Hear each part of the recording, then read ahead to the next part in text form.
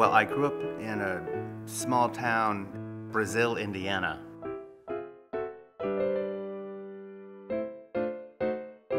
I came to New York in the mid-90s to go to school at Cooper Union.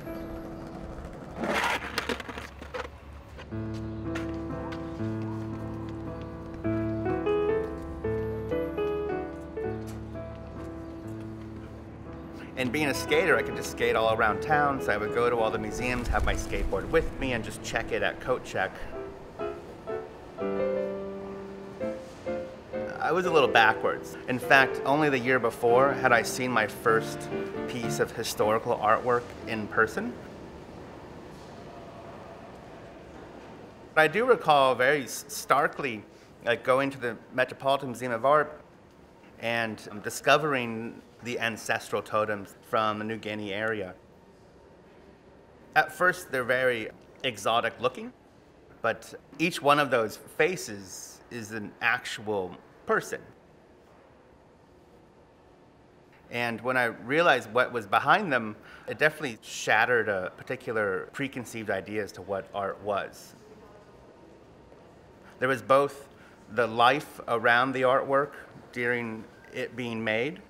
There was the life around the artwork and how it functioned in the society. And there was a life around the artwork as to how it got to the United States. And so it's the life behind it and the truth content within it that is actually really quite extraordinary and goes far beyond what it appears to be.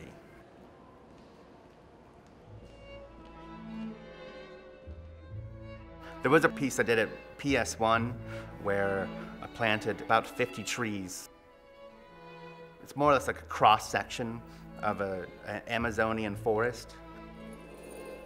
And then we dumped, pumped, and sprayed about 20 tons of concrete on the entire forest.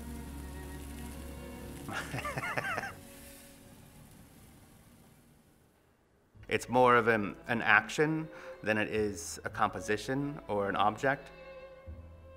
And it's one that is both horrifying and has some beauty to it at the same time.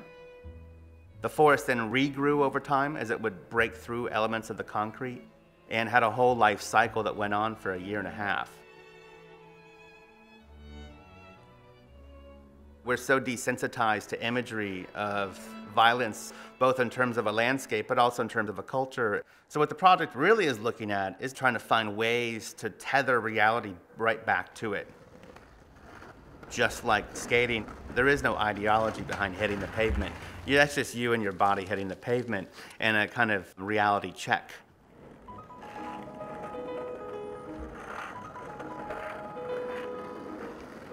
The skating started, I was quite young and I was really bad at it. And my brother, I remember, made fun of me at one point. He's like, "You've been skating that long and you still suck?" So there was a turning point at around the age of 13 that I became extremely disciplined, and I had this thing where I had to learn a trick a day. I used to sneak out of the house like at 2 in the morning and like drive up to Chicago or drive down to Louisville.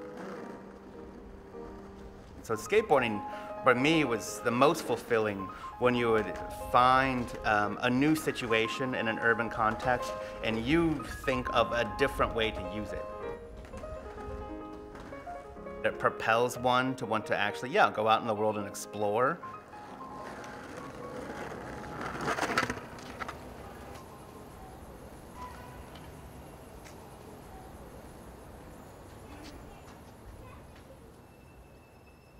The Explorers Club is a private club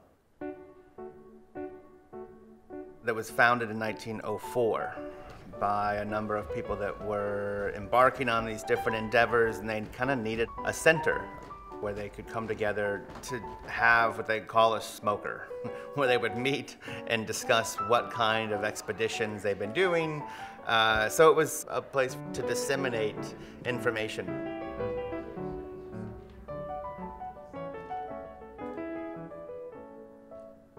At the time of its founding, there were people, of course, racing to the poles, north and south, trying to get to the top of the tallest mountain on Earth, Mount Everest. eventually to get to the moon. But as these people were racing to the great first, they were kind of passing up all of the rest of life along the way. And so I think now we've come to a completely different understanding as to how to perceive the definition of exploration. Now it's really about those granular, infinitesimal, minutiae aspects of life that really are the things that make up the world.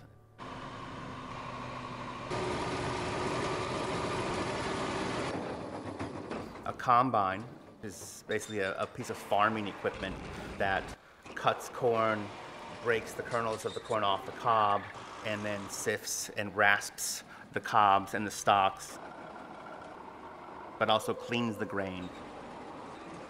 The exhibition breaks apart this piece of machinery into thousands of pieces. It takes time and movement going around and looking at everything. Just like an ecosystem is not really something you can just show up and stand in front of and experience. It's actually a number of processes that over time you understand, experience, and you put it back together. Taking the macroscopic whole into the microscopic details that make up this one thing that also does many operations all at once.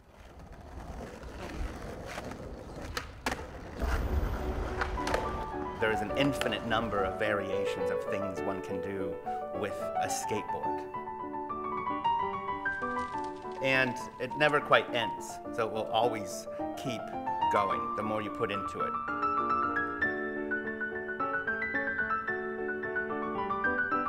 I thought that at one point I was going to be a professional skateboarder,